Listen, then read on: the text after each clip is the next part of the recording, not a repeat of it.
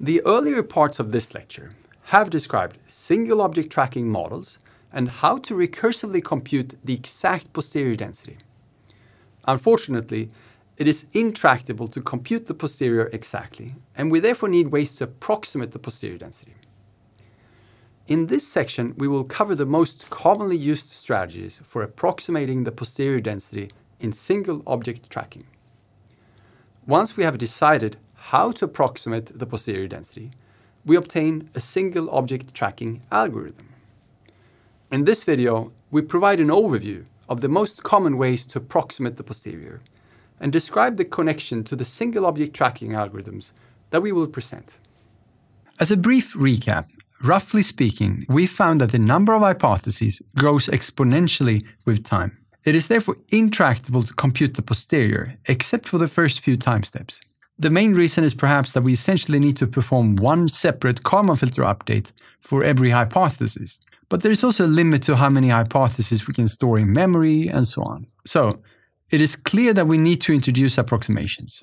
And the main focus in the upcoming videos is to provide an overview of different ways to do this.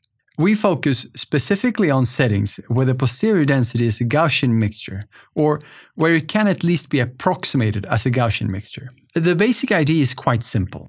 The problem is that the number of components in the posterior grows with time and eventually becomes too large. A natural solution is to find an approximation to the posterior that contains fewer terms. That is, we usually seek another Gaussian mixture that approximates the true posterior, but that contains fewer components. By reducing the number of components in every step of the recursion, we can maintain the number of components at a reasonable level and thereby obtain a tractable algorithm. Still, there are many different ways that one can do this. Most algorithms that we see do mixture reduction using either pruning or merging, or a combination of pruning and merging.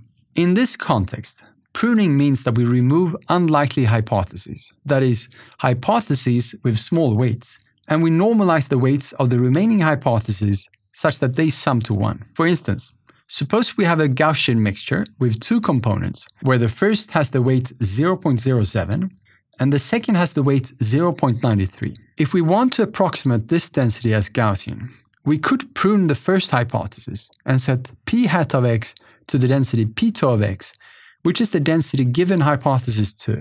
As you can see, in this example, p hat is then this red point-dashed curve, which approximates p of x reasonably well, even though it is much smaller than p of x in the region around x equal minus 2, where p1 of x has its peak.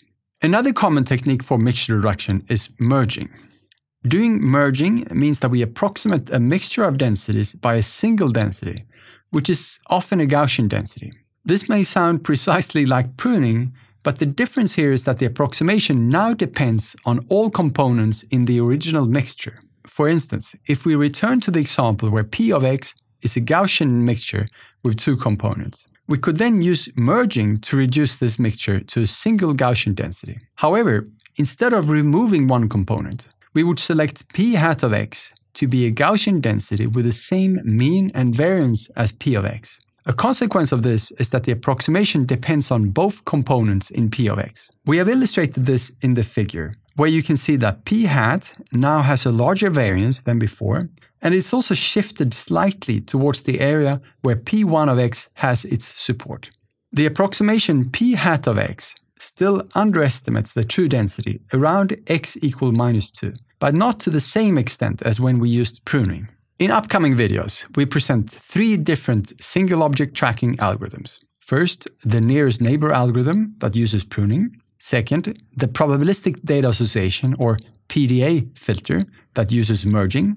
And finally, the more general Gaussian sum filter, which often uses pruning, but that can also use merging. Like all algorithms that we describe, these are 3 examples of assumed density filters.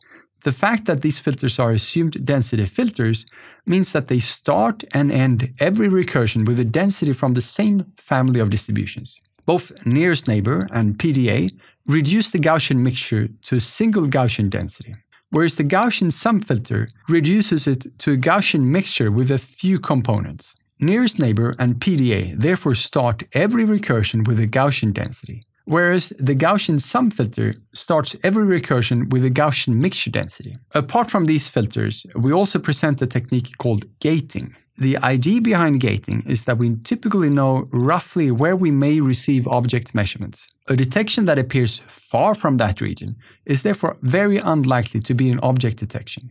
Using gating, we disregard such unlikely measurements as clutter before starting the usual update step, which means that we can reduce the computational complexity, often by a considerable amount.